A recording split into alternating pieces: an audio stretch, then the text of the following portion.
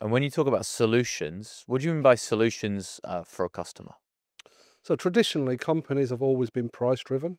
So they've always tried to sell on a price. I can give you the best tool for the best price. It doesn't necessarily mean that that tool was the right tool for the customer. What our focus now is to make sure that we work with a best tool policy.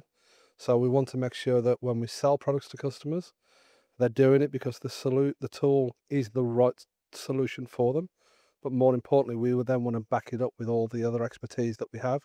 So we have an engineering organisation now that's newly formed, both in project design and in um, engineering excellence. We have our engineers, we have our application team as well, but we also have the additional services that we're now building into our offer. So you talked earlier about sustainability, recycling. We've also got regrinding, tailor-made solutions in terms of special tools.